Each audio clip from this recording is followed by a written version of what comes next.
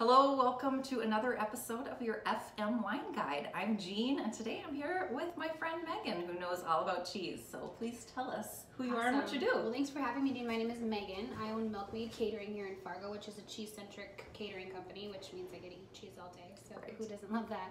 But I do a lot of classes, a lot of education, a lot of pairing with cheese, trying to make it a little more approachable and fun for people.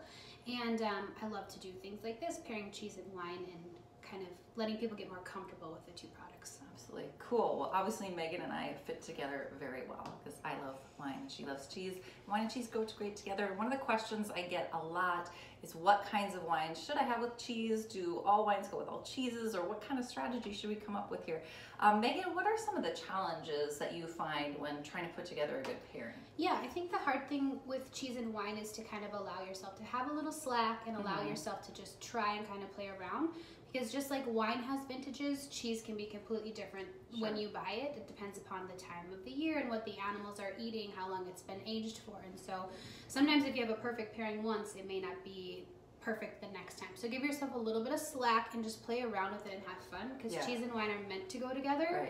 Right. So you just gotta play. You gotta eat a lot of wine or eat a lot of cheese and drink a lot of wine. The thing that I like about it is they're both artisan products, a lot of very complex flavors and layers and textures and acids, a lot of things to think about when you're trying to think about in both wine and cheese. And how do they work together. And sometimes you get a magical pairing in your mouth, and sometimes it just kind of falls flat and weird, and experimentation but is good. That's just like anything else. You gotta play around a little bit. Cool. So we came up with three kind of general good rules, places to start when it comes to wine and cheese pairing, and three that really work together well. So what's the first cheese we've got? Perfect. So the first cheese is a fresh chev from Chev out of Wisconsin.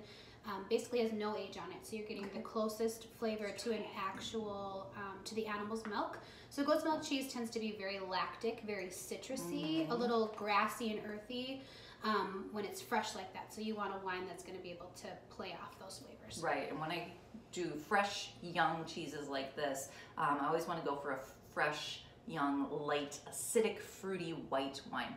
Really playful and easy to pair with that, and one of the classic pairings in the wine and cheese world. So today I have a New Zealand Sauvignon Blanc called Orchard Lane to go with this chev, and it's going to be amazing. Can't go wrong.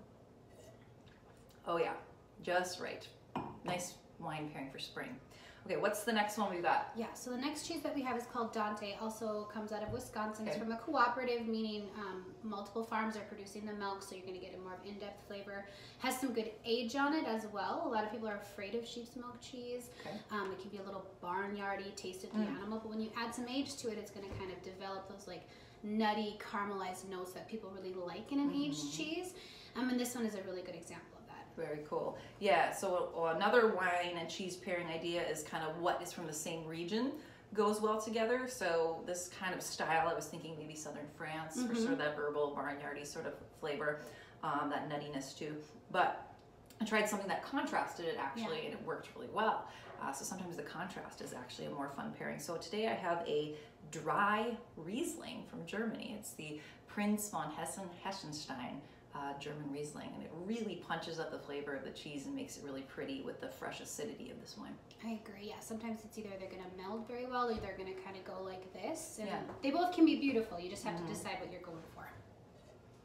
I think that one's nice. All right, final cheese, one that everyone will like. Everybody loves this one. It's one of my favorite cheeses. It's Prairie Breeze from Milton Creamery out of Iowa. It's totally snackable. It's really approachable. A little sharp, but also nutty too, which people really tend to like. It's one of my favorites. I could eat it all day. Yep. Cheddar cheese, the American cheese everyone's gonna love, paired with a Zinfandel.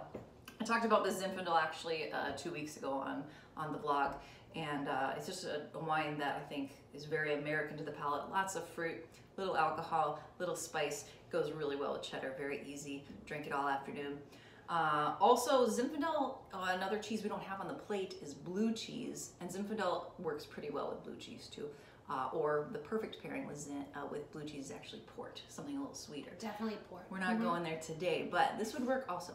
So, lots of really fun ideas for your next cheese and wine party. Have a snack tonight and a glass of wine. Pick one of these. See you later. Thanks, Megan. Yeah, no problem. Thanks.